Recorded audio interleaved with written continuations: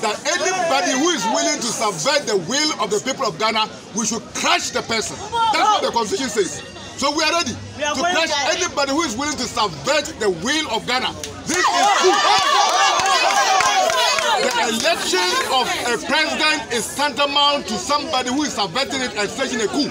So anybody who is ready to stage a coup, the Constitution says that we should be able to defend the person, and if it means killing them, we will kill. And that is exactly what we mean. And anybody, if you are not guilty, then you should not actually be having any fear.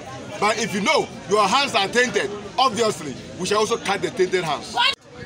As people of Gwenjaland, the land was so acquired by our forefathers by a gift.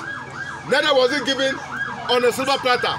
It was through struggle and war of conquest that we were able to conquer.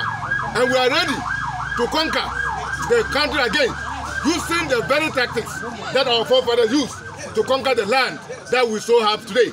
And nobody should stand on our way. Anybody who stands on our way, like Jean Mensa wants to do, we shall make sure that we crush her and crush any other person who is actually there.